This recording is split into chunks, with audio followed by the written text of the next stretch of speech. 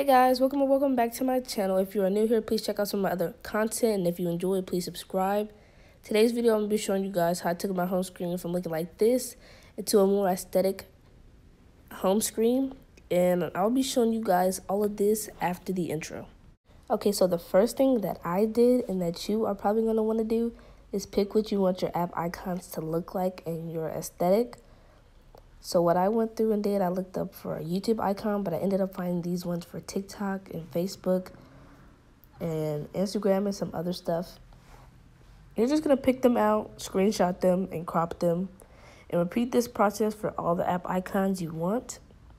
This process that I'm going to show you guys is going to be short and sweet. I'm not going to put everything in here and make it a really long video. I'm just going to show you like all the steps, but not like me doing the whole thing.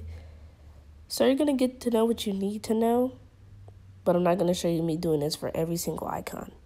The next thing you're going to want to do is open the Shortcuts app, press the plus sign on the right hand side, press open app, choose the app that you're looking for. Once you do that, it's going to open up to like this. You're going to press the blue icon, the little highlighted circle, and then you're going to press add to home screen. Once you do that, you're going to type the app name, and then you'll choose a photo for the app that you found from Pinterest or Google, wherever you found it from. And then you're going to press add, and it'll be added to your home screen.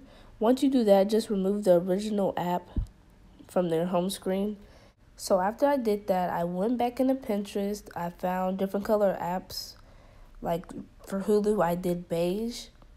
I screenshotted the picture that I wanted. I cropped it, saved it to my camera roll, opened the Shortcuts app, and then I added it, and then I deleted the original app off my home screen. Not like deleted the app, but removed it from my home screen. And you're just going to want to do that and repeat the process. Alright guys, so here is the final product. I hope you guys enjoyed this video.